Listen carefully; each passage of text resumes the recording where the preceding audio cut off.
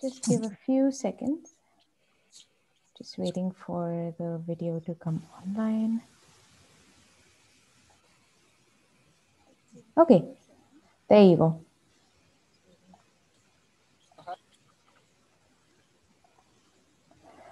All right. Okay, Pat, I'm ready to go with your introduction. So, good afternoon and welcome to our participants in this session. Today, our guest speaker is James Patrick Clarke, otherwise best known as Pat Clarke within the Formula student community. While Pat does not need any formal introduction for himself, a few notes would bring new members in the community up to speed. Pat currently joins us from Sydney, Australia. He officially retired in 2016, although he keeps himself busier than most.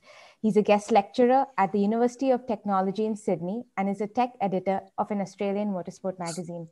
He frequents several international Formula student events each year in roles as a design judge and as a mentor at Pat's Corner. Pat entered the Formula student arena through his passion for bringing education into motorsport, apart from the racing aspect. In 1994, while traveling to the USA on business, he attended the Formula FSAE competition there as a visitor. In 1996, he attended as a volunteer, and so is history. With more than 25 years in Formula Student, Pat joins us today to provide advice for teams with a limited budget to become successful in Formula Student. Without further ado, please welcome Pat Clarke to today's topic within the Formula Bharat Academy series. Pat, you can go ahead. Thank you, Kathy. Thank you. Thank you all the viewers who've come to listen to Pat's words of wisdom. As Kathy said, I've been involved now with about 60 events. And one thing that I've noticed is an upward creep of the technology. And that is reflected often in the presentations that are done by guests such as myself. But you realize that, teams have to start off somewhere, and many of them don't have much money. So this time what we've decided to do, or what I've decided to do, is to do just a simple presentation to try help teams enter Formula Bharat or Formula Student with a project that, it's probably not going to be particularly competitive in the dynamic events, but it will allow them to take advantage of all the educational opportunities that Formula Student offers. Formula Student was started off not as a motorsport event, but as an educational event. The motorsport aspect of Formula Student is the theme that we run, because obviously it's got to be exciting, it's got to be interesting, and I don't think there's a young man on the planet who doesn't like fast cars or whatever, and so that's the theme. However, it's not a mini Formula One project that we're doing, despite the fact that some events and some teams take it so seriously that they almost are at Formula One standard.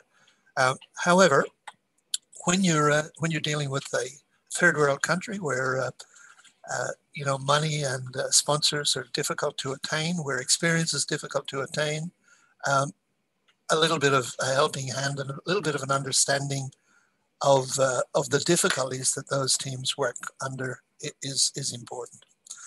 I come to India every year. I was there in January this year, and so I'm fully aware of what's what problems you face. So I'm a great believer in rules of three, and the three things that you need to have a successful Formula team is we need people. Now in India, you're never going to have a problem with people. There are more than enough people. And in fact, the problem could well be that you have too many people. Often you'll end up with people on the team who are really only there basically for the ride. They just want to be part of the excitement, and they're not contributing. So I say, compare it to a beehive. In a beehive, you have a leader, the queen, you have the workers, and then you've got the drones. Well, unfortunately, you can have drones in a Formula team too. So do like the bees do, throw them out. Either convert them to workers or throw them out. They're really not helping you, they just get in the way. Be careful though, some of those drones might actually be your team leaders or your workers for next year's event or the year after, in which case they certainly should be allowed to hang on around, like big groupies that hang around the group. Okay, the second thing that you need is money. Now, no Formula student team ever in the world had enough money, and that includes the wealthy Germans with their multi-$1,000 teams. You always can use more money. I will talk a little about raising money. There are some tricks, shall we say. But one thing that you shouldn't be doing is just sending out emails and letters asking for sponsorship, because that just doesn't work. I'll talk about that a little later on in the presentation. Now, the third thing that you need is time. Formula Student is primarily a project management exercise. You can get more people, you can get more money, but you cannot get more time. So managing the project and meeting your milestones, being able to get your design finished, get your car built, get your car tested, get your drivers trained, is of critical importance. More important than anything else. And time management is probably the best lesson that you learn from Formula that you will take into a life in industry when you graduate and join the workforce. There is no more time. What's the old saying? 9 women cannot make a baby in 1 month. It takes 9 months. Okay, today I'm going to talk about money. So we'll talk about project management maybe another time. But today I'm going to talk about money or the lack of it. Regularly I hear, we're just a poor Indian team and we have no money. Now, I don't really accept that, but it is a situation that exists. The reason you have no money is because you haven't found out how to raise it. As I mentioned, Formula Student is a training or an educational project to prepare you for a life after university when you end up in the workforce.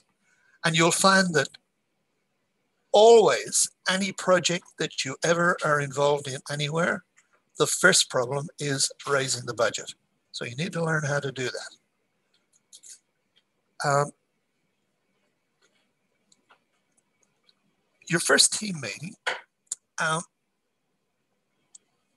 accepting that the team doesn't have a big budget. You certainly do need some money. If you can't have some sort of a realistic budget to do this, you really should be reassessing whether you should actually be trying to build a Formula Student car and compete or not. And time out for a second. If you have to make that decision, if you decide that, no, we can't do that, what I want you to do is to immediately contact Formula Bharat and volunteer as helpers, assistants, because we always need more people. And when you do that and attend the event, you will meet the judges and the organizers, and you'll see what other teams are doing. You will learn a lot from it and be better prepared for next year. Okay, having assembled your first team, your first order of business should be to set your priorities. Oops, I've gone backwards one. Now, you must be realistic, okay? Bluntly, a new team with a small budget is not going to win Formula Bharat. It just isn't going to happen. Okay, here we have the situation with teams. I actually thought this slide was somewhere else, but it's always been this way, that you always had leaders, workers, and then you got the drones, the guys who are just along for the drive. That's, as I said, just fun, a 1924 Formula Bharat car. Okay. You need to set your goals. what are your goals? Do you want to just compete and have fun? That's maybe not the intent of formula. It should be taken as a serious effort to actually extend your education. Secondly, do you want to compete in a respectable manner? Yeah, regardless of what your other aspirations are doing, that you should aim to do. Do you want to complete the event? That's a nice thing to aim for. But unfortunately, more than 50% of the teams generally don't do that. For whatever reason, they have difficulty passing tech, or they have reliability issues, or their driver makes a mistake when they get on track. And as a result, they don't finish the event. So it's a good goal to just complete the event. To be competitive in some static events. Now, this is something that a new team can work very hard at. You're not going to have the drivers, you're not going to have the ability to race on track with the fast guys, but you can work on your presentations, your cost event, your design event, defend your design, your presentation event. You can win those. We regularly see new teams who come with a fresh idea and the right attitude actually doing very well in the static events. Fifth option is your goal to be competitive in some dynamic events. Got bad news for you, that ain't going to happen. Sixth, to win a static event. That could happen. That certainly could happen. Seventh, to win a dynamic event. Not going to happen. Eighth, to win the event overall. Well, unfortunately, that's in your dreams. But you must set your goals, and you must have, realistic goals. However, you also need to set your goals to a level where you're stretched. What I really hate is when I see a team who've set themselves an easy target and then they miss it. Like for instance, a Formula student car should weigh, let's say, 250 kilograms. And the team set a goal for a 300 kilogram car. In other words, they've set a very soft, easy goal for themselves. And then we put it on the scales and it weighs 363 kilograms. Like, that's really disappointing that, an easy goal has been set and they've missed it by a mile. Of course, then we talk about why did you miss it? That's part of the judging that goes on at the event. Okay. Accepting that for whatever reason, the team have a limited budget, where the decisions are made, the team must accept the inevitable effect that this is going to have on their level of competitiveness. And we'll discuss that. Design decisions. The first thing, do build a simple space frame car. Don't even consider building a monocoque, carbon fiber, whatever. Just build a simple space frame car. There are reasons why I say to do that, other than the fact that it's much easier than a monocoque car.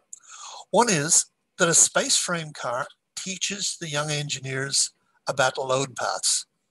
When you put a force into the car from the engine or the suspension or the driver putting the brakes on, the engineers are able to see where that force goes and where that force is reacted and put tubes in appropriate to react those forces into the chassis.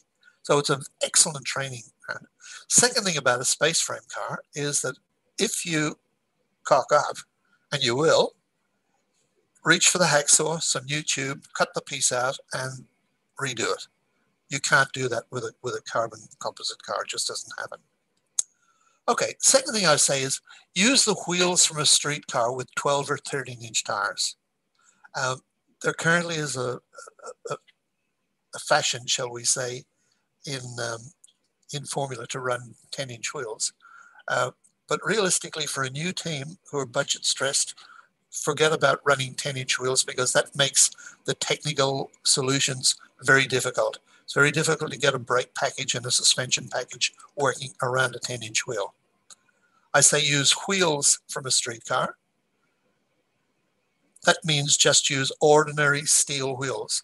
Do not use alloy wheels from a road car or alloy wheels like accessory aftermarket alloy wheels. They're unbelievably heavy. You know, I have a Subaru SUV parked outside, and I had to change a tire on it the other day, and I nearly died when I realized how heavy the alloy wheel and tire actually was. The steel wheel is stiff, easy to work with, much lighter. Okay, it doesn't look tricky, but this isn't about looking trick. This is about getting your project done and finished, and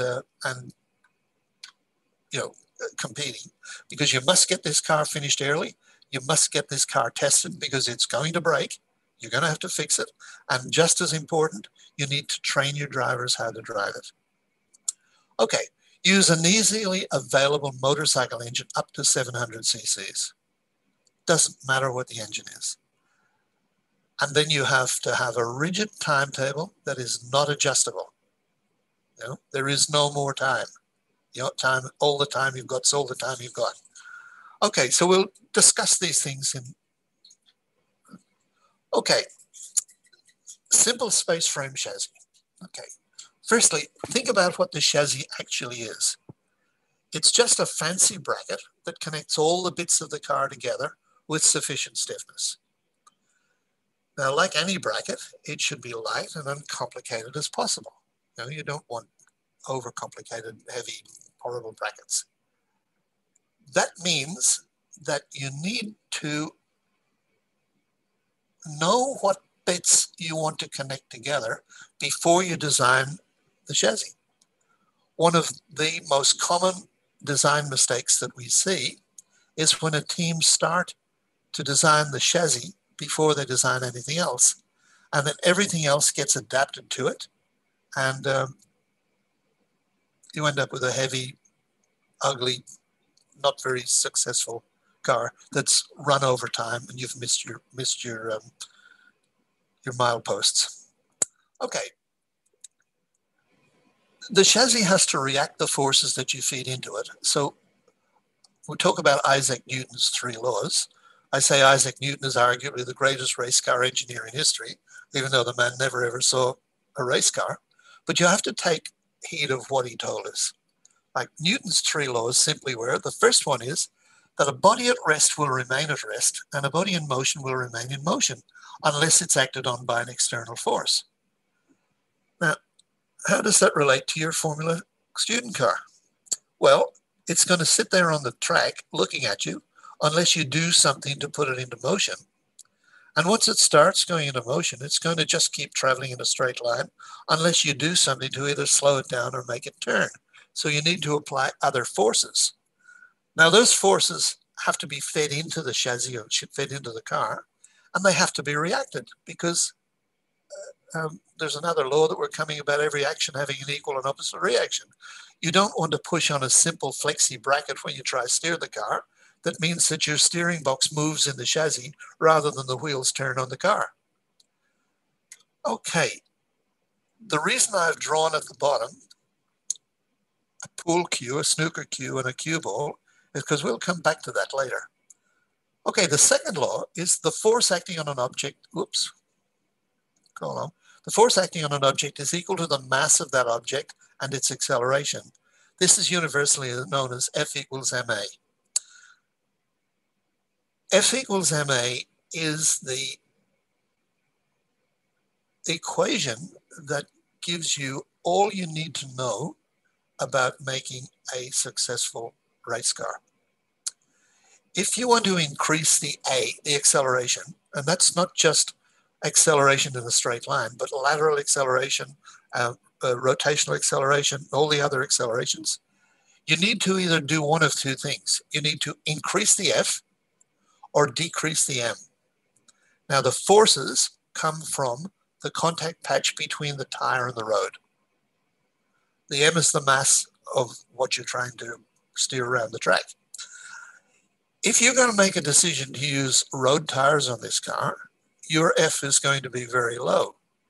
So to have a reasonable performance in a straight line and around the corners, you need to work on decreasing the M as much as you can. And the only successful way to decrease the M is not to put it in there in the first place. So you shouldn't actually be putting anything in the car or anything on the car that doesn't need to be there. And if you're really clever, you might well find that you can make one bracket do 2 or 3 jobs, and so have to have less complication in designing and making your chassis to start with. So that's, as I said, you're going to be limited with your F. So to have acceptable performance or excellent performance, definitely the M has to be reduced. Okay. The third one, of course, is that for every action, there's an equal and opposite reaction. You know, you fire that shotgun and it pushes back. You steer that car and it pushes back. You drop the clutch to accelerate. The wheels push forward, but the inertia of the car wants to push back. So all those forces have to be reacted. They have to go somewhere. And if you have a poor design solution, you'll have compliance. In other words, the chassis will be flexible or not react the forces. So now we're starting to talk about needing a stiff chassis. And there is a difference between stiffness and strength. And there's also a difference between stiffness and weight. A clever, good design is stiff without adding excess weight and without adding excess bulk or excess material. That's the reason why the chassis design must come first.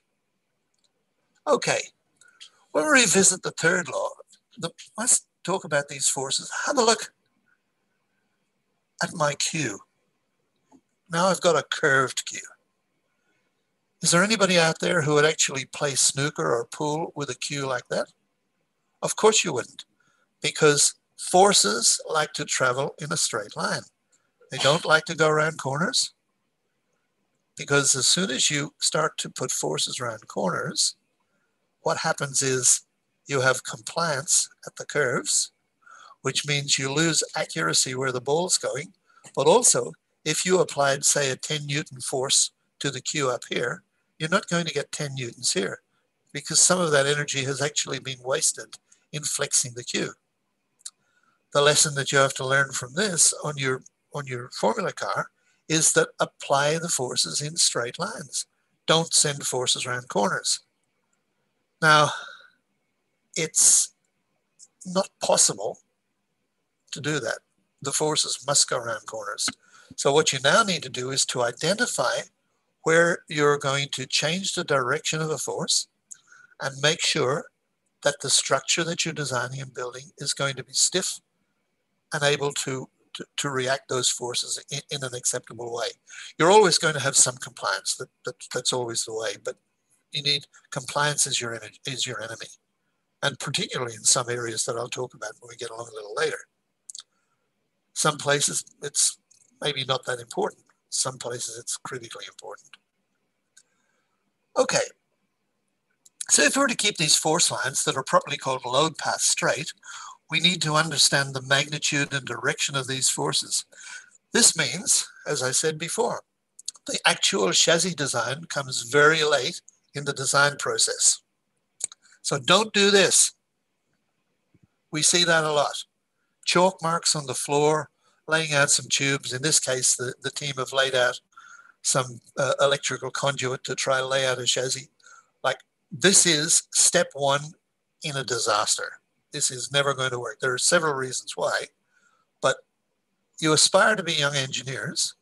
Engineers don't work on the floor in the dirt. Engineers don't wear open-toed shoes when they're working in the workshop. Engineers work in clean conditions. You're not fixing auto rickshaws on the side of the road. That's not what you aspire to do. Okay. I'm saying real engineers don't design on the floor with a stick of chalk. And apart from the inevitable accuracies, starting the design on the floor critically compromises the suspension load paths, more of which I'll talk about later. And as I've said, real engineers don't work in the dirt. But, you know, think about your presentation.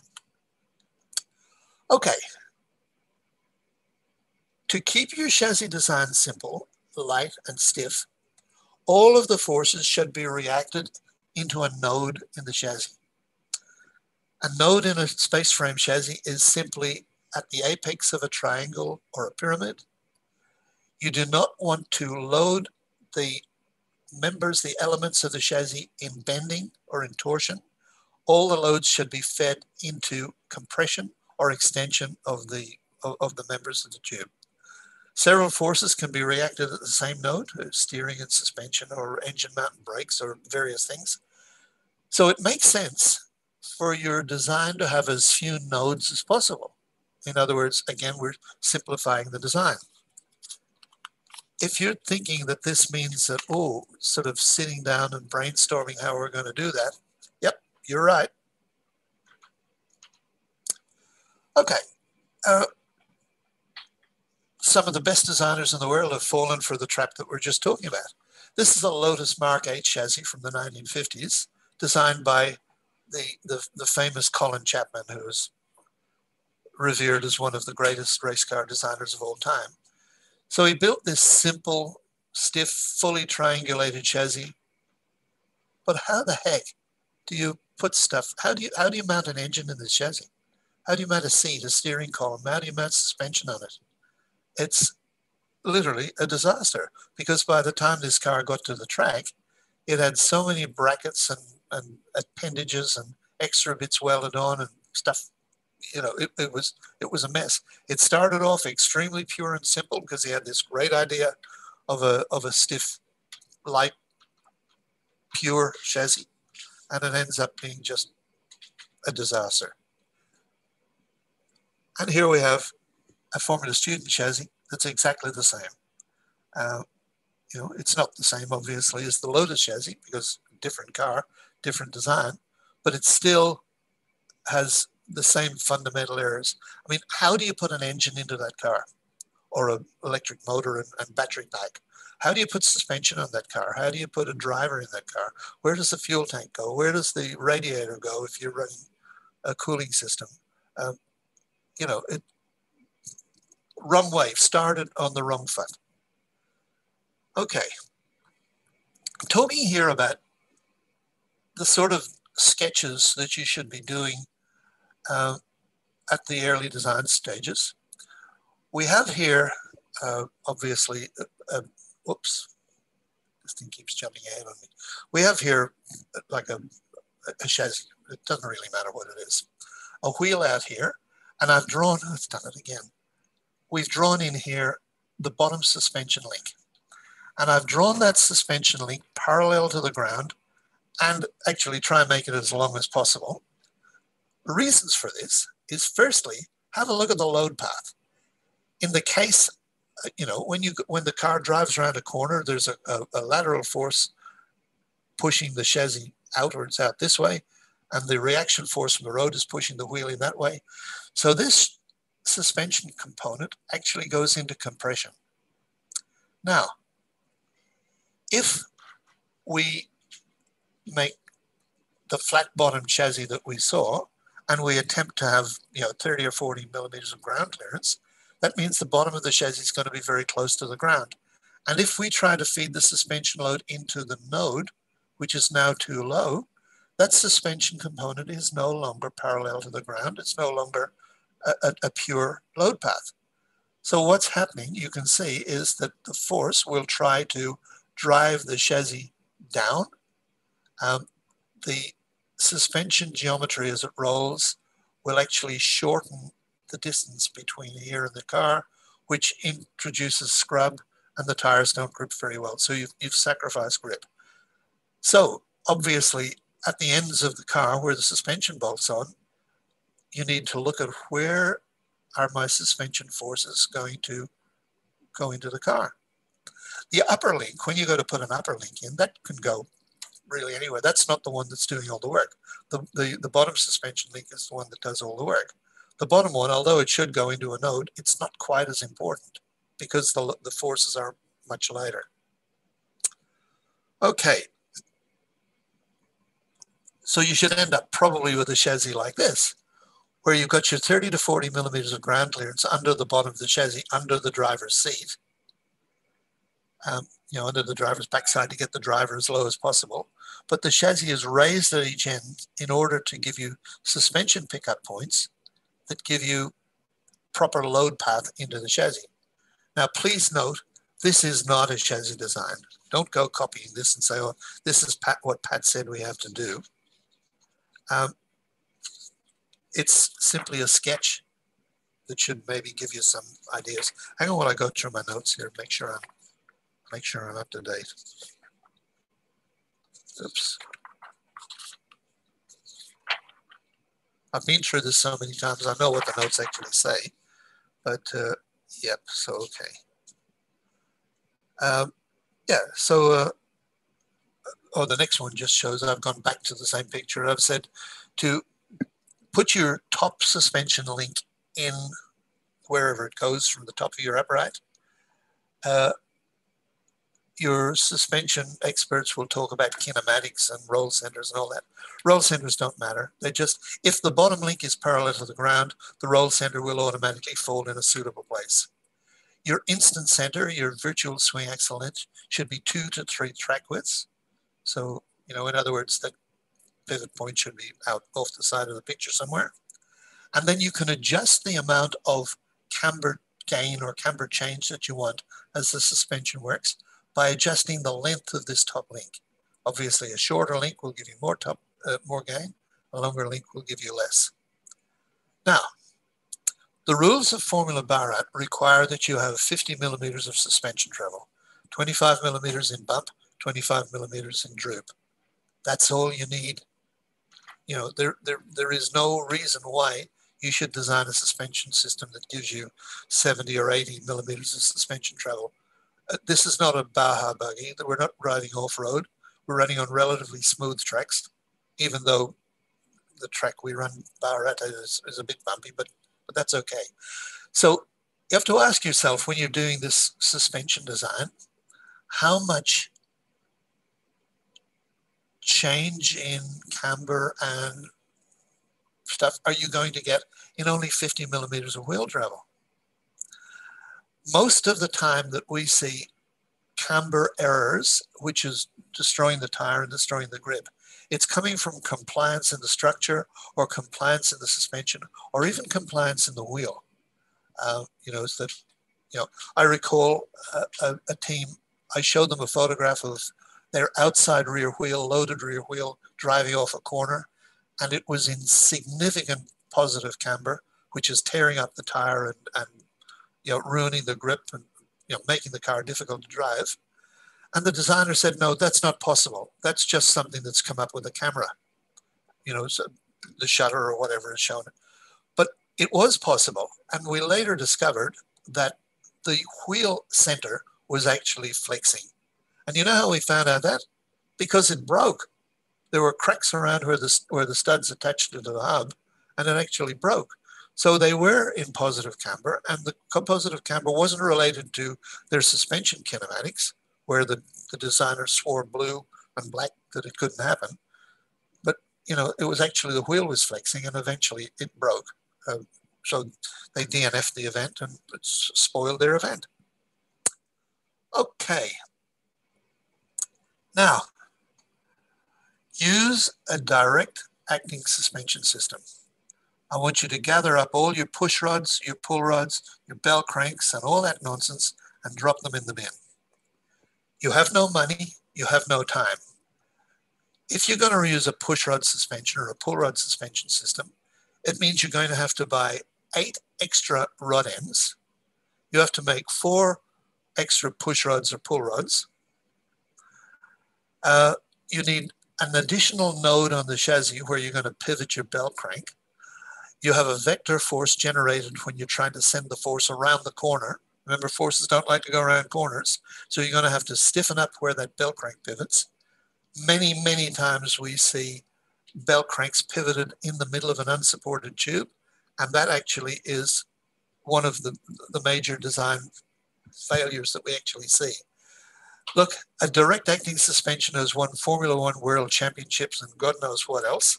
Okay, it might not be flavor of the month with the expensive teams, but it's simple and easy to do.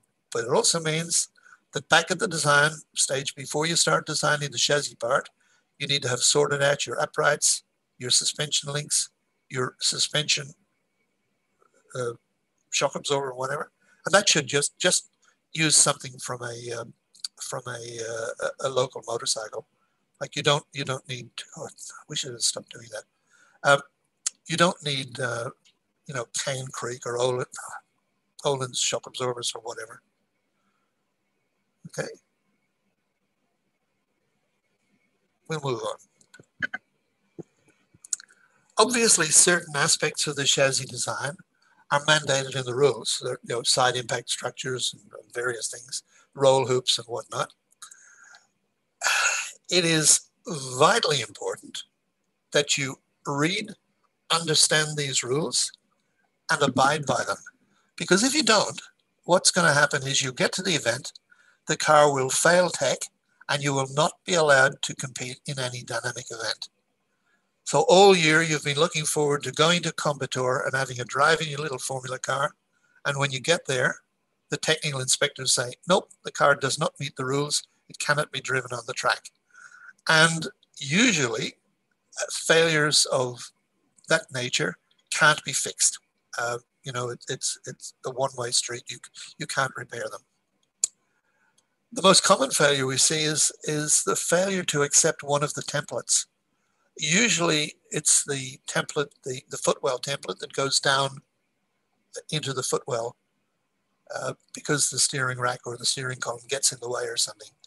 So if you have any questions about that, before you start making any decisions or making any guesses or thinking, oh, I think this is what they mean, please submit a rules request. They're only too happy to help you. Don't be afraid to submit where your design is at that stage. Nobody's going to reveal your secrets, mainly because there are no secrets. I mean, I have now seen thousands and thousands of Formula Student and Formula SAE cars, and there is no solution that I haven't seen. I haven't seen a new design car for years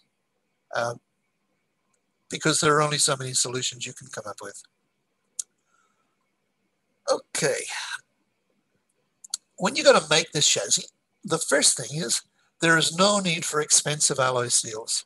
You don't need to buy Reynolds tube, or you don't need to buy 4130, ASA 4130 chrome moly tube. You might read on forums and various places that that's what teams use overseas. You don't need to do that. Ordinary 1018, 1020, 1025 mild steel tube is perfectly acceptable. It's just as strong, and although it might be marginally heavier because you can't get the thin wall sections that you can get in chrome moly steel, that doesn't matter. It doesn't matter. The car might be 2 kilos heavier. Big deal. You can TIG weld, fusion weld, or even braze the chassis to be acceptable. Electric arc welding is not acceptable. If a car is delivered to the event or presented at the event to the technical inspectors and the chassis has been arc welded, stick welded, it will be immediately rejected at scrutiny and will not be allowed to compete. Sorry, but that's the way it is. It's not acceptable. My advice would be to MIG weld the chassis. That's using a wire welder, MIG wire welder, as used by all the panel beaters and whatever. MIG welders are relatively cheap these days, wire welders. They don't require a great deal of expertise. Your welders can practice a bit. TIG welding is very difficult. Fusion welding, it's easy to blow holes in the chassis. And brazing, although race cars have been brazed for many years, generally it's fair to say that the only person that knows that the braze joint is a good joint is the guy who actually did it. It's difficult. You can't see whether it's a good joint or not. But again, as I said, electric arc welding, which we have seen, not acceptable. Don't do it. You will be arc welding in the chassis. There may be some parts of the car that you may arc weld. Like, for instance, it might be necessary to arc weld some component because it's heavy metal or whatever. I can remember on a race car that I built years ago having to arc weld steering arms onto the front suspension upright, but that was an iron suspension upright and an iron steering arm. Okay. One of the problems with 4130 and similar steels is the necessity to normalize them after they've been welded. So even though this weld looks like quite a nice weld, you can see that it's actually fractured in the heat affected zone right beside the weld. To avoid that happening, the chassis needed, or the joints needed to be heat treated or normalized whilst in service. So that's another complication that you don't need. This doesn't happen with ordinary carbon steel, mild steel tube that you'd use. Okay. Just for fun, that's a weld from a 16-year-old high school student in Queensland. It's a TIG weld, tungsten inert gas. It's very difficult. But I just included it here to show you that, yep, it can be done. I mean, that is artistry. That's absolutely beautiful.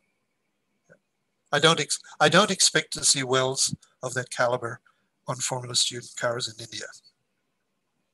Okay, what are the advantages of using 1020 steel, or 1020, 1018, 1025? First of all, it's freely available and it's much cheaper than the high-strength steels. It doesn't require the special welding techniques. As I said, it can be welded effectively with a simple MIG wire welder, and it doesn't require that post-weld normalization. It's, as I said, it's the type of welding that panel beaters use when they repair cars in the panel shop. Very industry-wide standard. The disadvantages of 1020 steel, and this is something that I've seen in India particularly. 1020 steel is not available in the thin wall sizes that you can get with chrome moly steel. I've mentioned that. So it may be that some parts of the car end up a little bit heavier. But remember that the rules require a minimum wall thickness of most parts of the car. So even if you are going to use the high strength alloy steels, you'd still have to use thick wall tubes. So there's no weight saving at all. The quality of the tube can be questionable if bought from an unscrupulous vendor. Now, I have actually seen this in India.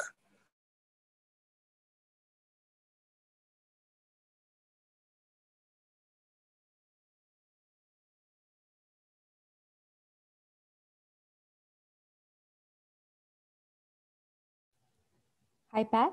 I believe we've lost you.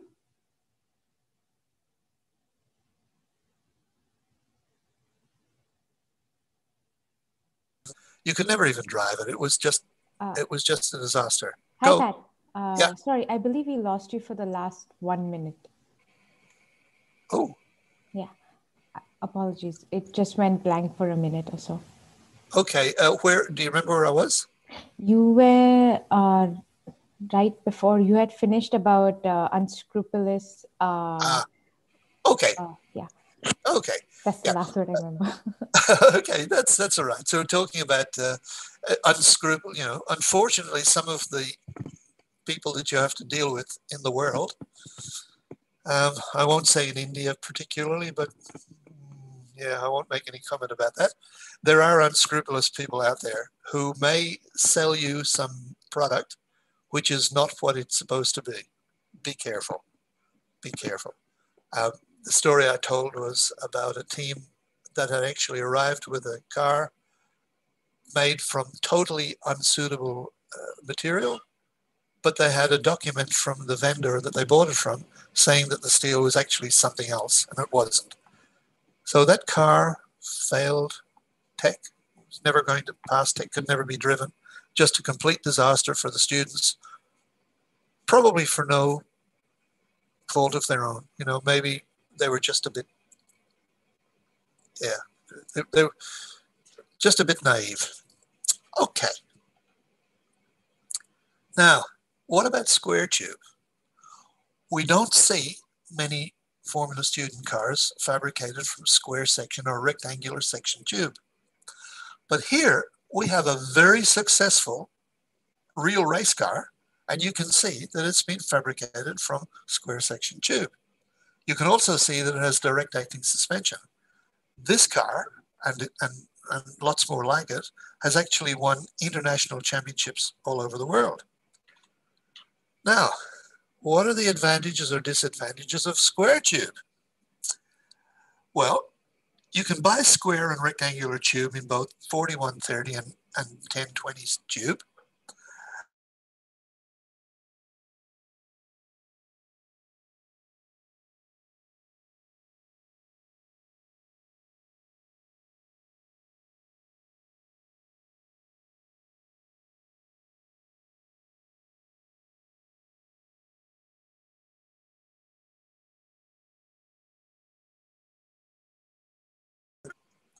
Firstly, it is far easier to cut, to fit, and to fabricate.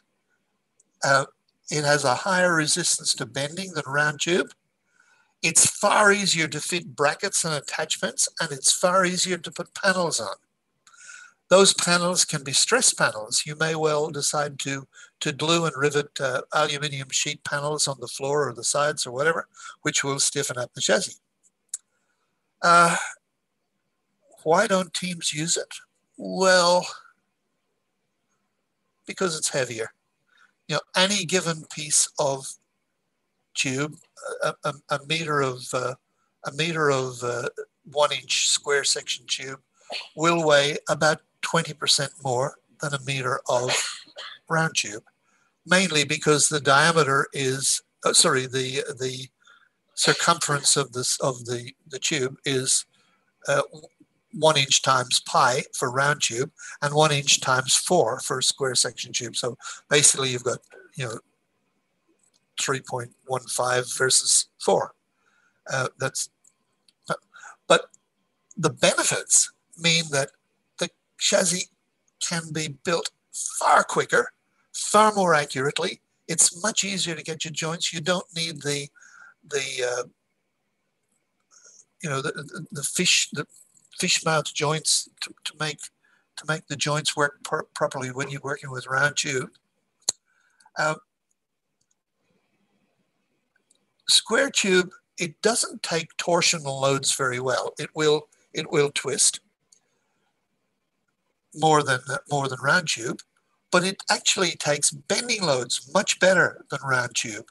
So if you keep those two things in mind at the design stage, you think, okay, I am not going to put torsional loads into the chassis, into the tube members. I will only load it in bending. The other thing is you have to take care to avoid it panting because it's got flat panels.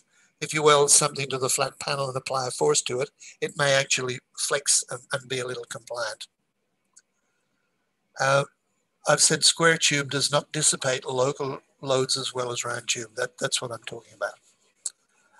And square tube is difficult to bend, but you shouldn't be bending it anyway. You should be using straight tubes in your chassis. So if we consider the intent of this presentation, we're talking about advice for teams who don't have much money. I would suggest that you build a simple space frame chassis using square section tube where practical, and don't design or try to build that chassis until you know all of the forces that you want to feed into it so that you can keep your load paths pure and straight, keep the car simple and light. And believe it or not, that could actually improve.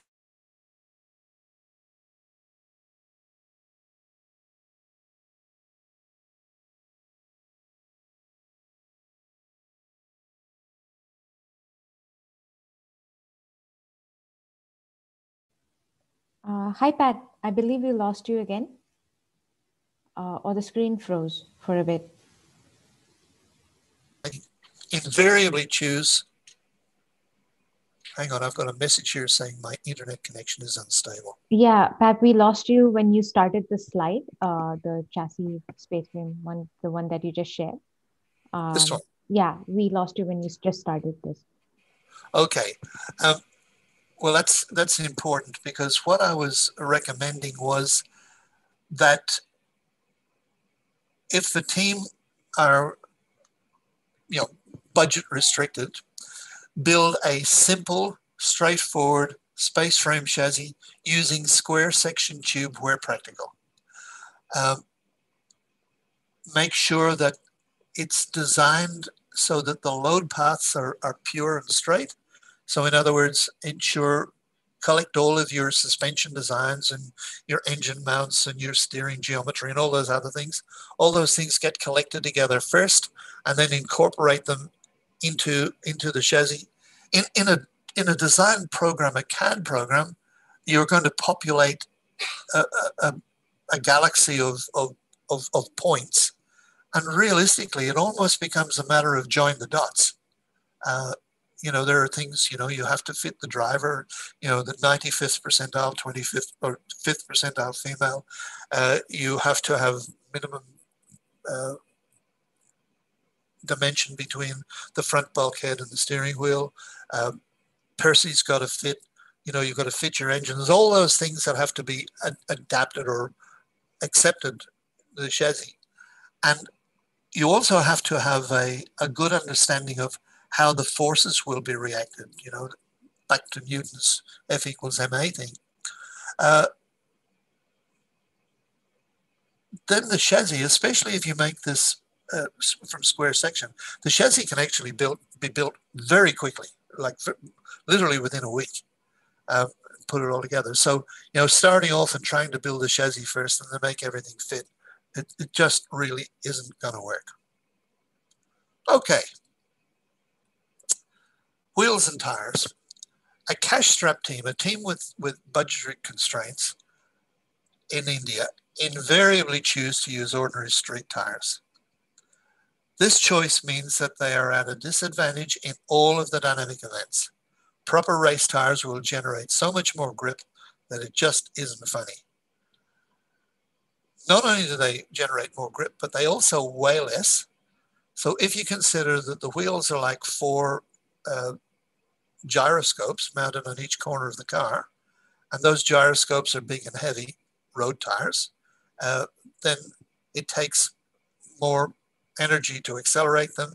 It takes more energy to turn them. Remember gyroscopic precession, the forces want to travel in the same straight direction.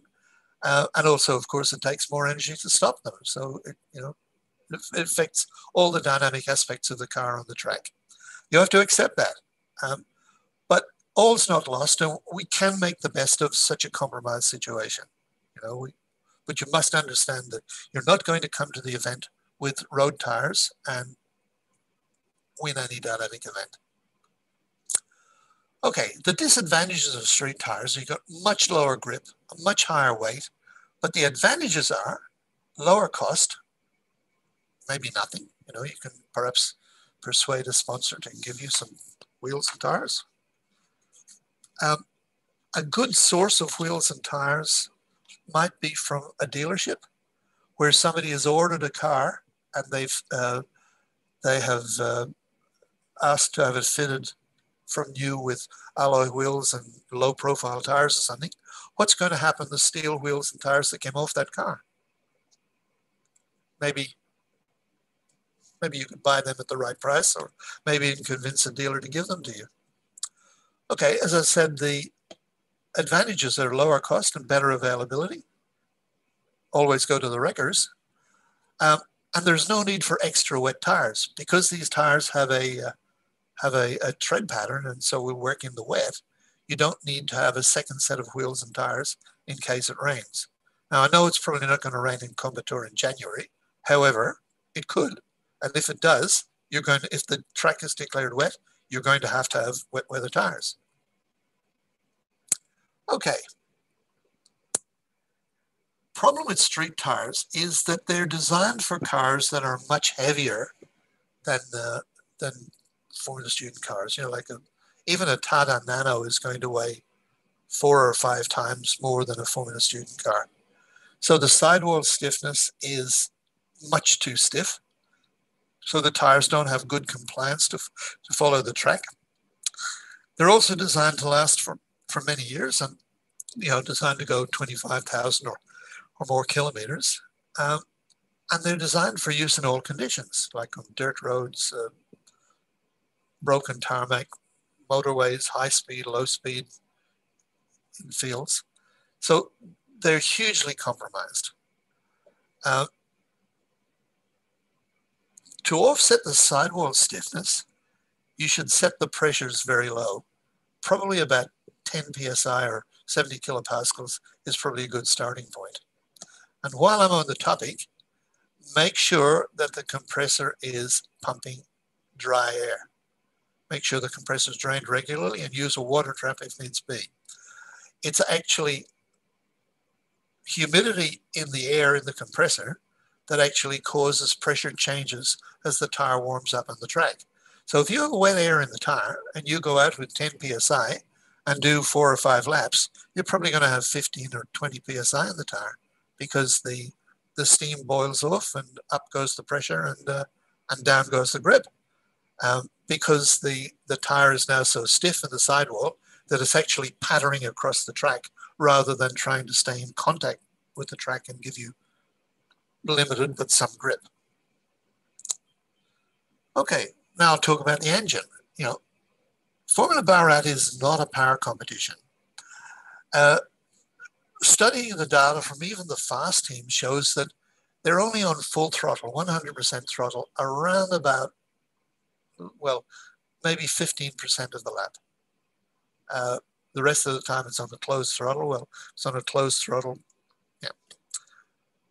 Okay, if you're on limited grip street tires, this is even more of a case because obviously you can't accelerate from a corner as early and you can't hold full power as long because you've got to brake earlier when you come to the end of the straight. So bluntly, any engine will do. Well, I said maybe not that one. That's just a drawing of an old vintage motorcycle engine. You wouldn't run that. Okay, the cheapest engine available in India is the Royal Enfield 350 or 500 single. The engine is heavy, and being air-cooled, it's very difficult to accommodate in the chassis whilst ensuring adequate cooling airflow. In the early days of Indian Formula student events, we saw many teams use these Royal Enfield engines, but not very successfully. The later engines are fuel injected, which helps a little bit. The carburetor engines, yeah, okay. The major problem with them, of course, was trying to get cooling airflow across the cylinder to try to keep the engine cool. When the engine was actually situated behind the firewall, behind the driver, it was very difficult to get airflow. A solution to that we could see, but we haven't, is to build a car with the engine beside the driver. Now, it's no more difficult to do that than to build a standard rear engine car. And in fact, if a team turned up with a car like that and justified to the judges why they did it, they'd score some points for that. In this case, this car is fitted with an Aprilia V-twin, but the engine doesn't matter.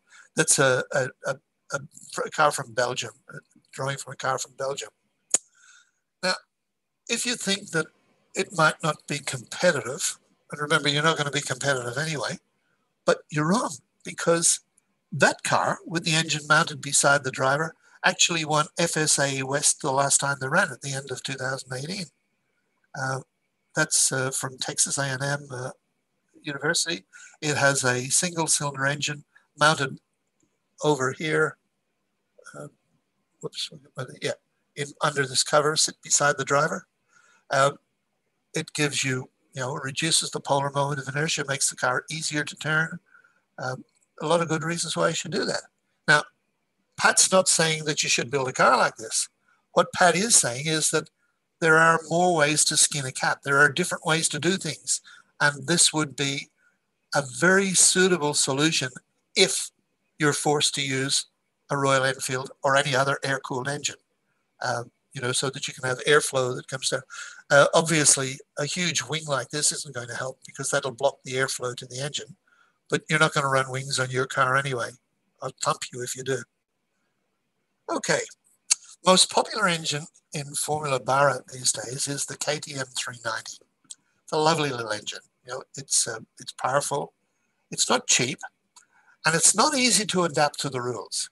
Many teams, especially in the early days, found that it was difficult to make it run properly. The throttle body is too big and also houses the fuel injector.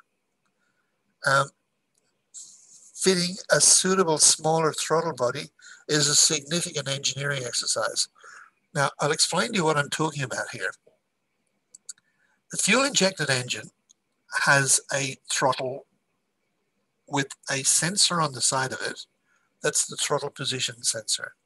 And that sensor tells the ECU, the engine control unit, how much the throttle has been opened so that the ECU can send the right amount of fuel to the fuel injector to meet the engine's needs.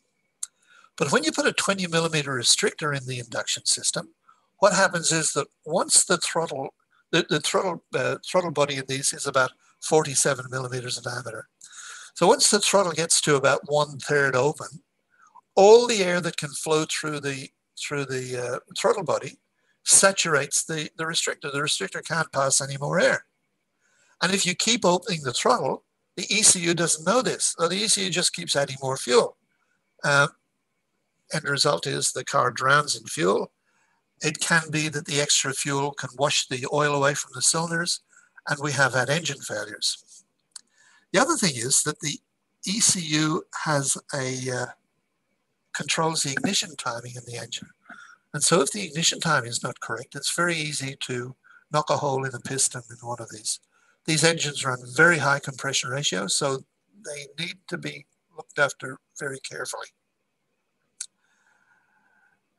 They also have fly-by-wire throttle, which means that the twist grip on the motorcycle is a sensor that tells the ECU how much throttle the rider wants, and then the ECU opens that throttle. So it's kind of a closed loop system. And of course, you can't do that on the car either, so you need to re-engineer it. So it is technically quite a difficult engine to adapt. But having said that, it's light, it's powerful, it's easily available. There is a fair amount of knowledge.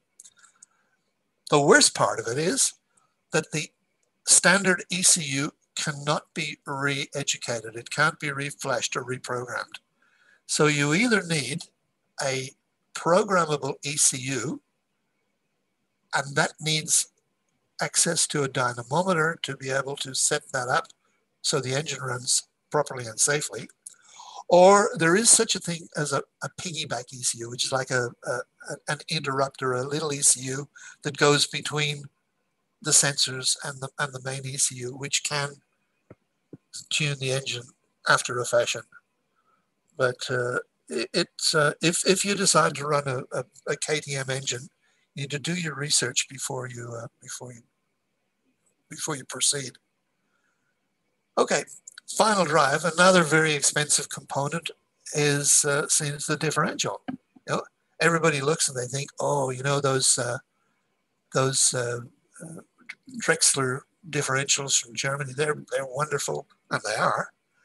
They're a Salisbury type limited slip differential. They probably cost in US dollars about $3,000 or $4,000 US dollars. I don't know what that comes to in rupees, but a lot of rupees. You could use a standard open differential from a street car. You know, you come out of a little Tata or Maruti or whatever. The problem with an open differential is that it sends the torque to the wheel with the least grip. So you're going to have wheel spin issues on the track, and that's going to slow you down. Limited slip differentials like the Torsen that I've drawn pictures there, that used to be the flavor of the month in Formula, not so much these days. They're very expensive and they're difficult to maintain. But of course there is another option, and the other option is to use a spool drive. Now a spool is simply a solid shaft that takes the place of the differential. In other words, you've got a solid drive. Okay. Now, You might think, oh, how can you drive it if it's got no differential? It's just want to go straight ahead in the corners. Well, that's not the case. Some of the very fastest cars in the world are currently using spool drives. Cars racing at the Indianapolis 500 use a spool drive. Many of the cars that run at the Le Mans 24-hour race run a spool drive. The Australian V8 supercars all use a spool. So obviously it can be done. And it's done by adjusting the suspension and training the drivers. And in fact, once the car has been adjusted to drive well with a spool, it's easy to drive very fast, it's fun, and it's very safe. There are other advantages. It means that you can safely use a single inboard rear brake. Now, that means that because you're going to use a single brake, it needs to be bigger than the normal rear brakes that you would use. So in fact, you can actually use the same brake, disc, and caliper as you're using on the front of the car. So your logistics become much easier. The brake torque, which is very significant, can actually be fed into the structure rather than feeding it into the chassis via the suspension links. So it means you can have a lighter or less complex load paths from your suspension into the chassis because you're not reacting brake forces. The brake forces and the drive forces are all being reacted through this structure here, which is feeding it directly into the chassis. Another thing you must understand when you're starting to talk about setting out your load paths. There's a spool fitted to a car. Now this one, it's got dual brakes, but you can see it's a very simple, whoops, done it again. Yeah, so here's the drive over here. Here's the spool, just carried in a pillow block bearing, driving the axles. Easy solution.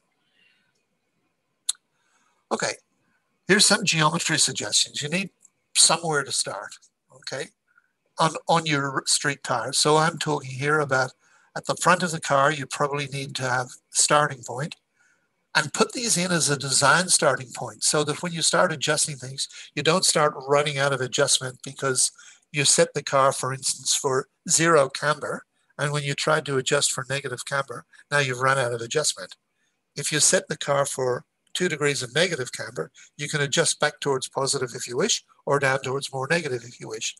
But I'm suggesting for the front of the car, you should have about 2 degrees of negative camber, about 5 degrees of positive camber, your KPI or steering axis inclination, wherever it works out, like whatever happens when you design your car. The scrub radius, the suspension guys will understand that the scrub radius, if you're using a spool, should be about 75 millimeters. One of the things that makes the spool work is having some scrub radius at the front.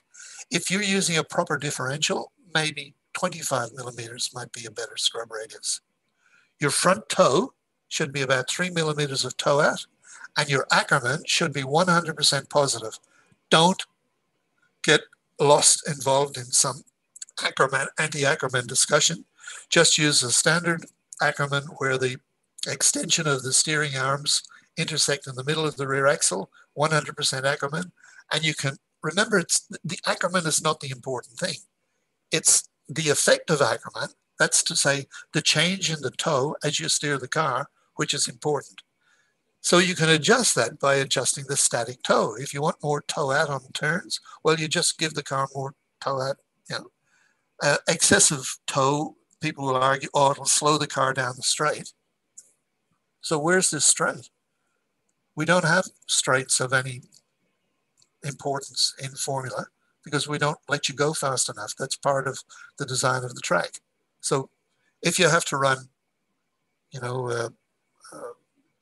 6 millimeters or 8 millimeters of toe out or toe in, yeah, that's what you do. This is why you need to get the car finished and test and train your drivers at least a month before you ship the car to the event. Okay, at the back of the car, use less camber at the back of the car because, drive better. Nil scrub. Okay, so you want to try aim if you possibly can for nil scrub and 3 millimeters of toe in. So you have 3 millimeters toe out of the front, 3 millimeters toe in at the rear. Don't toe the rear of the car out. Rear of the car towed out will be very unstable under brakes, and the car will spin very easily. One of the major issues that we see talking about rear toe is the design of the rear suspension allowing compliance steer at the rear of the car. You need to really structure a good stiff parallelogram type suspension on either the upper or lower control arms to wipe out the possibility of the car actually steering from compliance, or actually steering from roll steer or bump steer. It's not such a huge issue at the front of the car because the driver's got a device connected to it, so he can kind of correct.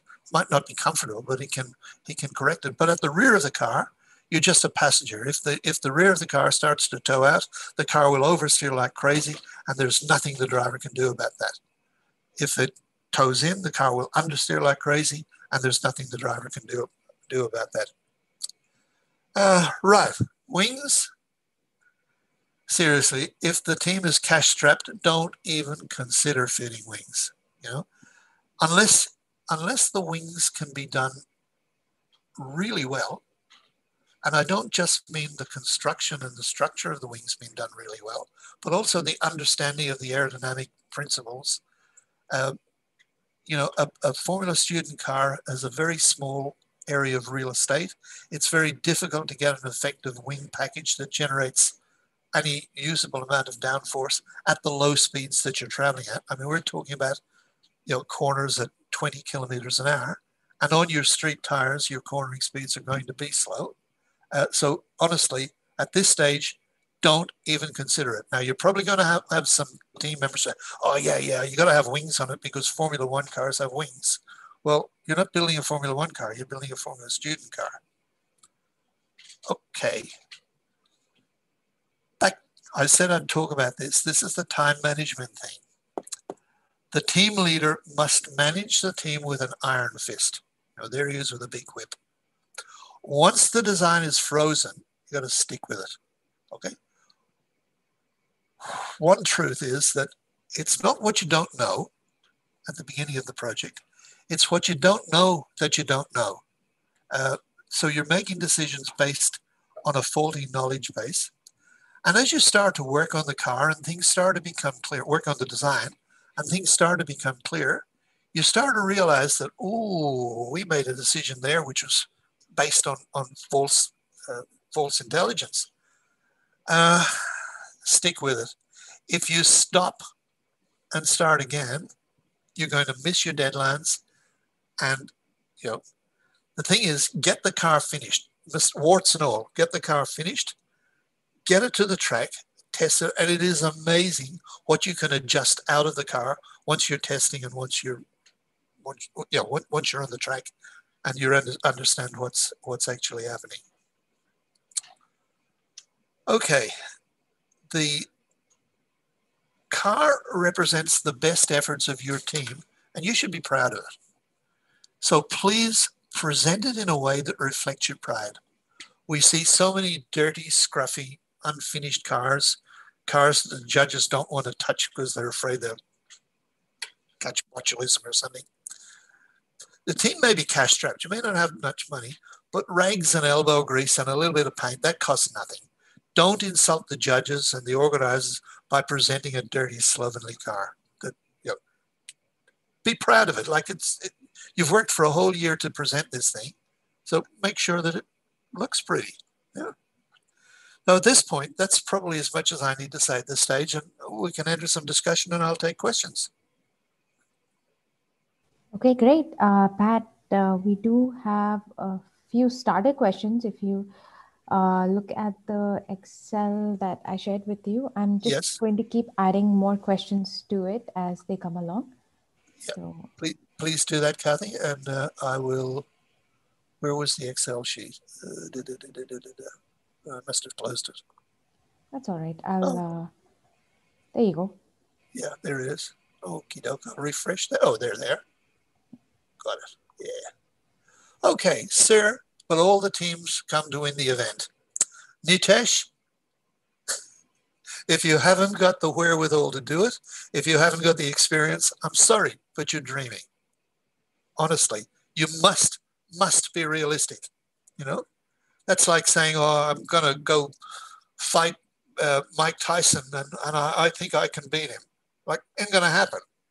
You might get him worried in the first round because he might think he's killed you, but that's as far as it's going to go. So, Nitesh, I'm sorry, but you must be realistic. That's unrealistic expectations is a downfall. I'm sorry, but you must readjust your expectations. If you belong to a team that's got the ability to do that, it's got the ability and the experience and the people and the money and time, sure, expect to win it. I wouldn't expect anything less. But if you're a new team that's cash strapped and you're just learning about this, you haven't got a chance. Okay, what's the disadvantage with stick welding? Why is it unacceptable? Stick welding is more suitable for heavy materials like welding big stuff together. It's murder on thin wall tubing. It blows holes. It's ugly. It is, and it's not good engineering practice. We expect from young engineers that they employ good engineering practices. So sorry, no stick welding. Sir, you said alloy wheels are much heavier than steel wheels. In the presentation, it said steel wheels are heavier. No, I was talking about the tires being heavier. Look, racing steel wheels, racing alloy wheels, special lightweight magnesium wheels, certainly they're light, but the alloy wheels that come off production cars and the alloy wheels that people buy as accessories to fit to production cars, they're heavy as hell. Honestly, you cannot believe how heavy they are. But an ordinary steel wheel, because it's just a stamping of basically two stamp, there's the diaphragm in the middle and the rim, they are much lighter. Believe me, much lighter. It's actually the tires that are much heavier. And mostly these days the tires are going to be steel belted radial ply tires. That means they have a steel belt around the periphery. So you've got a heavy around the outside periphery, which increases their rotational inertia. But if you're stuck to running on road tires, well, unfortunately, that's something you've got to learn to live with. Okay. What if we use a CVT transmission? Where are you going to get a CVT transmission from? What engine are you going to use with a CVT transmission? I would suggest to you that a CVT transmission is a potential benefit. It means you can run the engine at fairly constant RPM whilst the road speed of the vehicle changes. But it adds a significant level of complexity to your design and build. So again, if you're an experienced team and you know what you're doing, the other thing to remember is that most engines that you're going to run already come with a clutch and transmission. So why would you have two clutches and transmissions? Yeah, CVT. I've got no problem with transmission with CVT, if you can justify it. Of course, the very first question the judge is going to ask you is why. Why? Okay, what kind of spool design is better, solid or hollow? Whatever you design, it's going to lock the wheels together. There will be no differential action across the back axle. If you fabricate one from steel tube, or you turn one from aluminium, or in fact, it could be simply a hub with the disc brake on one side and the sprocket on the other side. Whatever, there is no better. How did the team which won use the engine decide with the weight imbalance? What weight imbalance? The car is asymmetric. They move the driver across to one side to balance the car, so it still has the correct corner weights. If you have a look at any production go-kart, you'll find that the driver is offset because the engine is set beside the driver. You know, you balance the car by moving the driver over. Nobody said that the driver has to sit on the central line of the car. There's no rule for that. What's the next one? We're kind of stuck with steering because we don't have mirrors that can help us. Okay, maybe any tips apart from what you've been? Look, I think we need to do another presentation. I'll organize with Kathy, do another presentation where I talk about steering and suspension. Because if I start to talk about it now, we'll go on for hours. And in less than an hour, I have another presentation I've got to do for Hungary. So I can't be here all night. I can be here for another half hour or so. But if we start talking about suspension and steering, I'd suggest, you know, get yourself onto Google and start looking at pictures. Okay, what makes a good upright? Okay, it's got to be stiff. It's got to be geometrically suitable. What makes a good upright? A good upright. I don't need. What's the significance of reducing roll center migration? We're touching on a sore spot. Roll centers and roll axis and all of that nonsense is something that was dreamed up years ago by old druids and witch doctors. And realistically, is only a starting point for your design. Now, I suggested to you earlier that you should mount your bottom suspension arms, use bottom suspension links, parallel to the ground and as long as practical. If you do that, your roll center is now going to be somewhere between the bottom of your chassis and the ground. Near enough. Don't even think about it. Just do what I told you and worry about roll centers way down the road. You will find out that when you do your design, it's very easy to figure out actually where your roll center is. But roll center migration, honestly, don't worry about it. It truly, I know this might sound like heresy, but truly, it doesn't matter very much. Keeping the tire contact patch happy on the road is the most important aspect of good road holding, good handling. Steering and suspension are downsides of our car. We're not able to get points and get our chassis built and designed. I don't understand what you're asking there. If you follow the help I gave you, or the suggestion I gave you, you should be able to maybe start to begin to work. Remember that this is education. And if I tell you something, you know, I haven't really educated you because, you know, you walk away and you forget. But if you work it out yourself, you will remember. That's basically the way, you know, you'll find that if we meet at Formula Barrett next year, you'll find that you'll ask me questions and invariably I will answer that question with another question.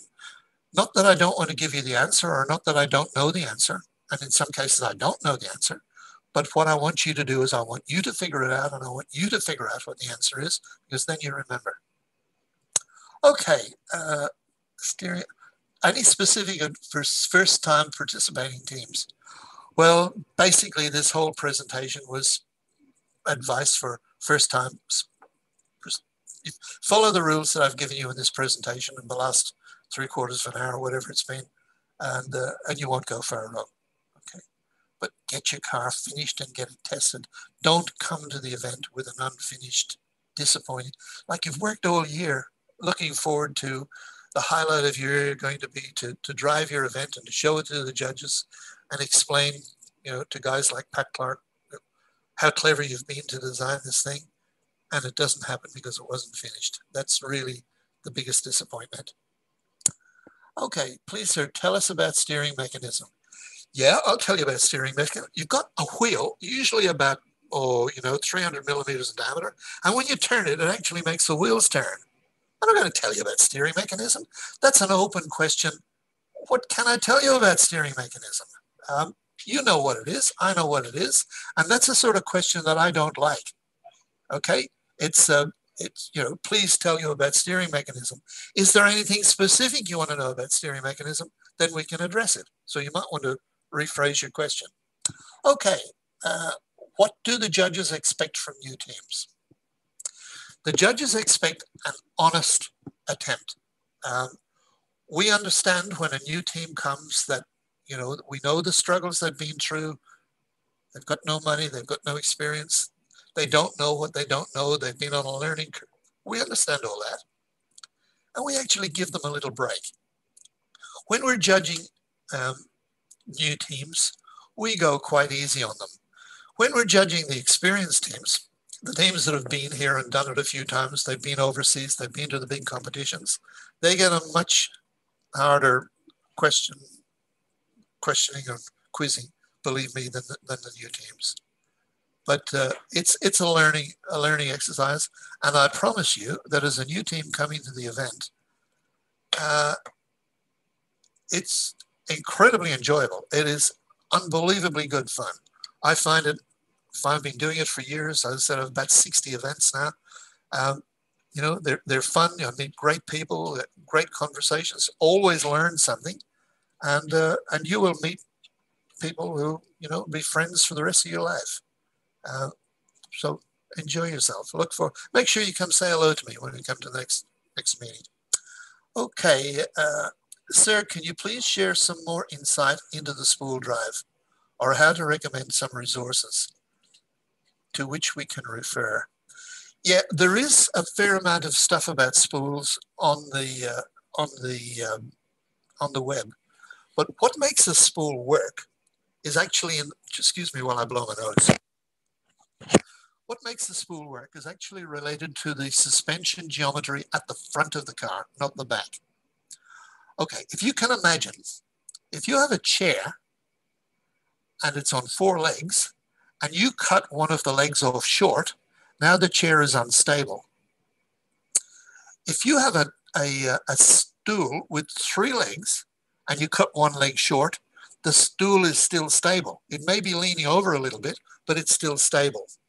So what you should be doing with the suspension geometry at the front is attempting to generate some diagonal weight transfer, and that comes from the amount of caster you're running, the amount of caster trail that you're running, and the amount of scrub radius, and also the amount of Ackerman that you may have or may not have, so that when you turn the car into a corner, the inside wheel actually pushes down a little bit, and the outside wheel actually pushes up a little bit.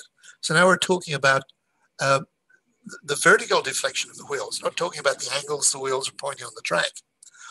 What happens, of course, is now that the weight changes on the car diagonally. So the inside front wheel gets heavy, and that means that the outside rear wheel gets heavy, and the inside rear wheel gets light. Yeah, I got it right. Yeah. So the lateral forces will then cause the car to rock over a little bit, and what happens is that the slip angles of the rear tires start to diverge, and the difference in the slip angles of the rear is what actually gives you a differential action that allows the car to turn. So if you follow the numbers that I gave you, you've got a good point to start. Then what you do is you get to the track and you start adjusting things like the amount of toe that you've got, toe in, toe out, front and back, and get the driver to drive it. Now, if the driver is tentative, so in other words, the driver creeps up to a corner and starts to feed the steering in, the car will push or understeer because the rear wheels locked together will drive it straight ahead. Once the driver starts to get aggressive and understand and arrives at the corner and flicks the car in and puts his foot on the throttle, then you generate the slip angles that need to make it happen, and the car will turn. Believe me, the car will turn. Major teams like Monash from Australia, which is one of the top teams in the world, Auburn, Dr. Peter Jones, who's one of the judges at Barat, his team, they use direct active suspension and a spool drive. the most successful team in recent years is the Global Formula 2 GF4. They run a spool and run direct acting suspension. So taking these simple solutions to make a simple, lighter car with a spool drive is not necessarily going to hurt you in performance. But what I do suggest you do is do some Google searching for spool drives in Formula SAE, spool drives in whatever. And you'll find a lot of information, a lot of drive. But it is a viable solution, but it absolutely does need the car to be finished early and tested to tune it and to teach the drivers how to drive it. It's going to be a little bit more difficult to drive at speed than a car with a proper differential. You didn't come here to drive around slow. Okay, basic data acquisition systems should you employ? Oh, hang on. Tips for the design event and how to prepare for it. How to prepare for it. Okay, there are no trick questions. There are no set questions. The judges don't have a set of particular questions that every team is asked. What the design event is going to be, it's going to be a discussion between two sets of engineers. One set are you guys who've designed and built this car, and the other set are the judges that you're going to try justify your design to. The judges are going to ask you open questions: who, what, where, when, why, and how. Primarily the why question. Why do you have a spool? So if you have a spool in the car, why do you have a spool? So then you have to justify that decision. A question, an answer like, oh, because Pat told us it was a good solution, isn't going to get you many points. You need to be able to explain technically why you were able to choose a spool over a differential. And an acceptable answer is that we didn't have the budget to buy the differential that we wanted. So we knew that a spool was an acceptable solution. So we chose to do that and design and built the car early in order to get, optimize the effect of the spool. There is no perfect solution. There's no perfect solution. Every question. So the questions that the judges are going to ask you is why, and your performance in the design event will be how well you're able to justify your design decisions. That's basically it. There's no trick. Okay, what's the main criteria of design of the chassis? Making it lighter, making it strength to handle impact. What impact? What are you going to hit? We limit your speed to about 100 kilometers an hour, and that's probably only at the end of the acceleration event. We organize the tracks in such a way that it's highly unlikely you're actually going to hit something. If you've designed a good stiff chassis with good load paths, it's going to accept a fair amount of abuse if you impact it anyway.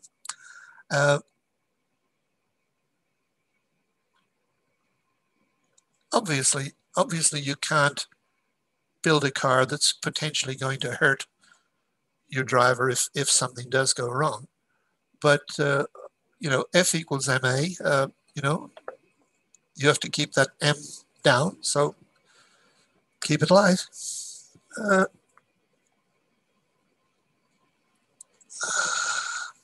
Which is a better decision? Keeping the difference between roll center and CG low, or using a longer swing arm length? They're not mutually exclusive. You can have a long swing arm length with a low center of gravity and a low roll center.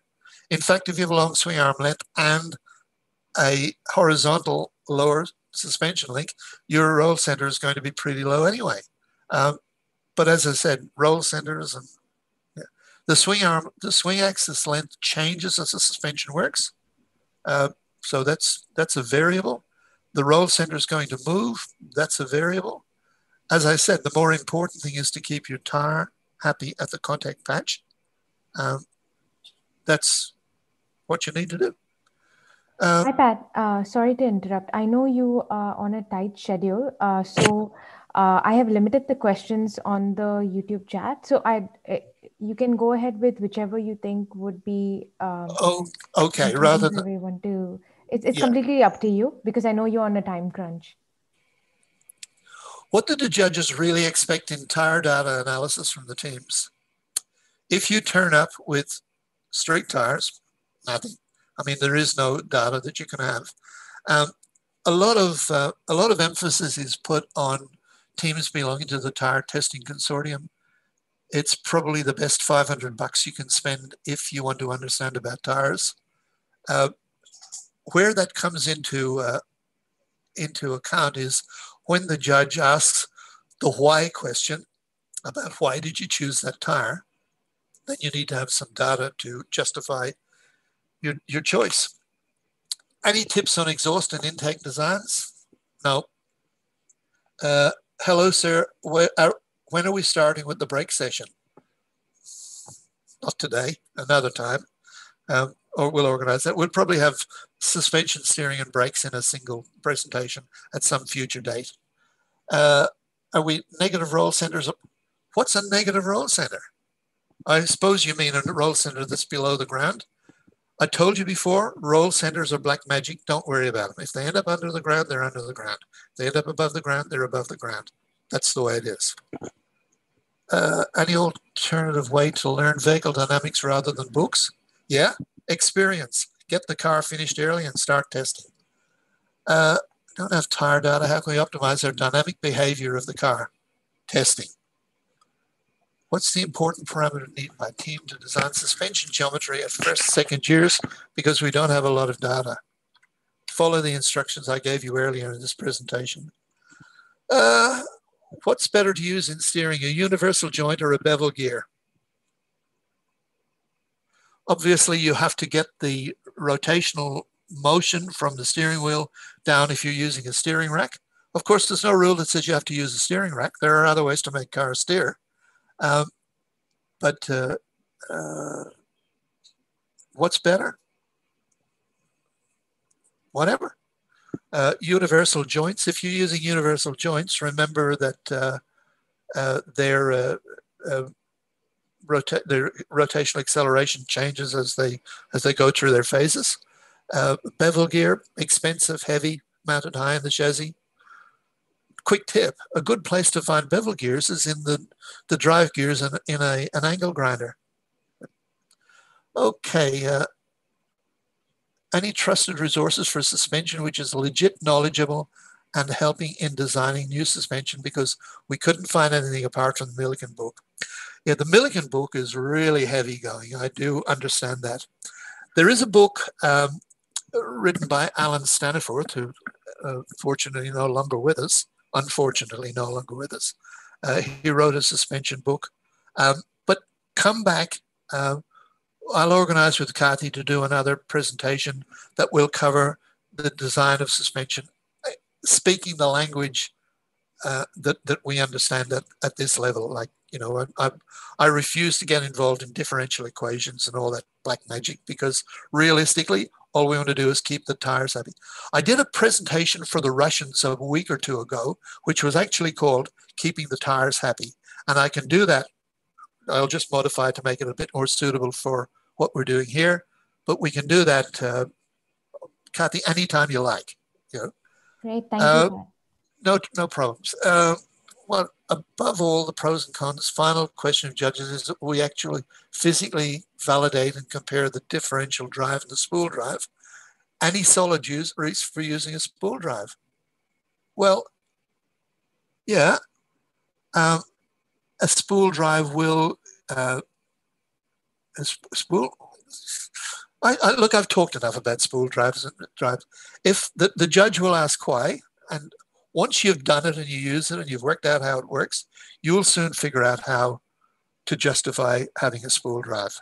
So, you know, don't for 1 minute say, "Oh, Pat said it was okay to use a spool drive."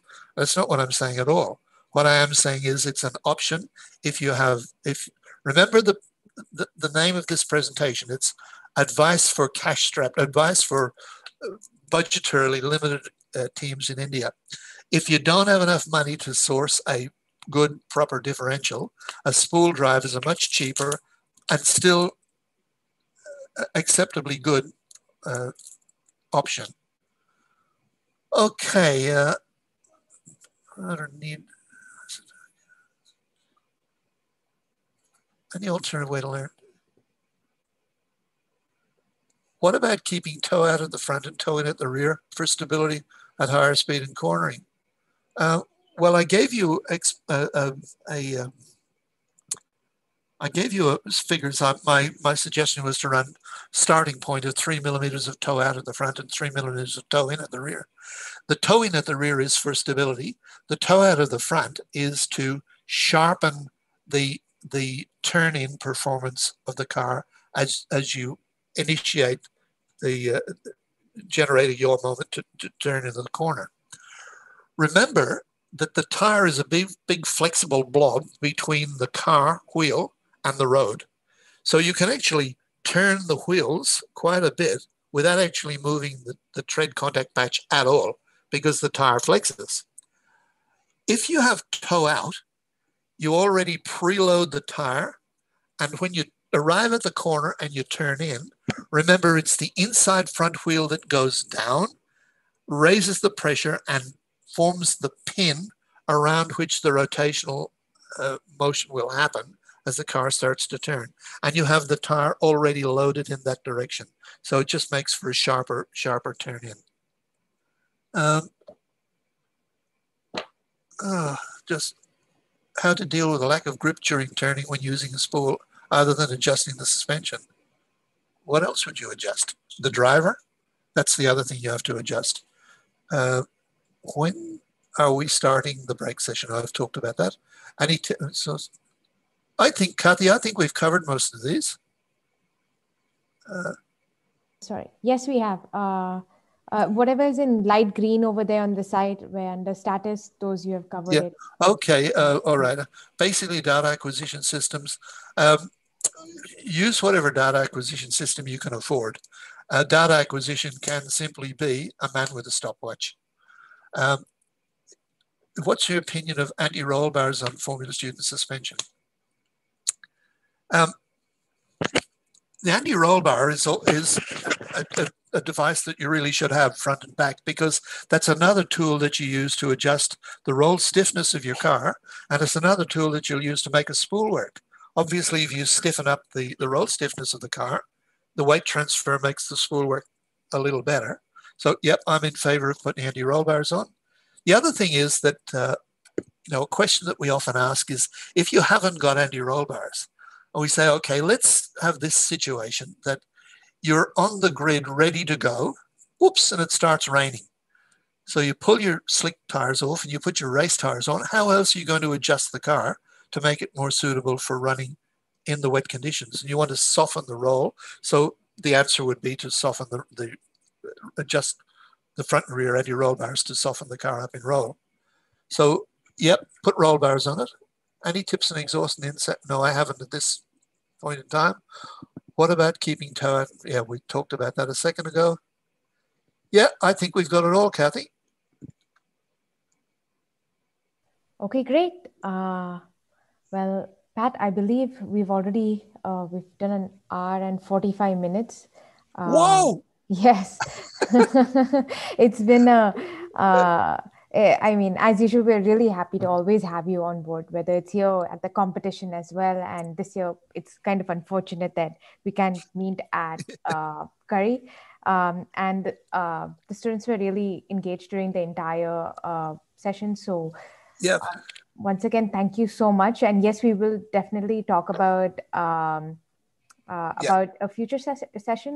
You mentioned on suspension and brakes specifically. Keeping your tires happy. Yeah, keeping your tires happy. All right. Yeah, we cover suspension and stuff like that. Okay. So we'll do that whenever, next week or the week after, whenever. Yep.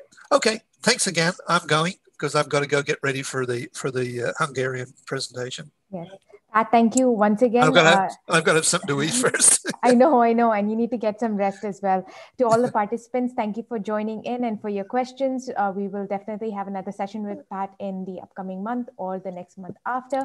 And please do not forget to subscribe to our channel to follow more sessions coming up further. Pat, have a wonderful evening, whatever's left of your Sunday, and good luck with the upcoming presentation as well. And I'd like to thank all the attendees. You come along and listen to Pat. You might have gathered that I'm a fairly easy person to talk to.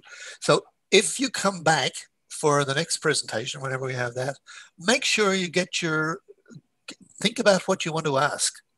Like I know I snapped a little bit at somebody who said, asked what I thought was really a bit of a silly question.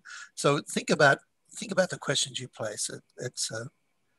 You don't want to ask open questions. You want questions where there's going to be information in the response. That's true. I also completely agree with that. Okay. Have fun.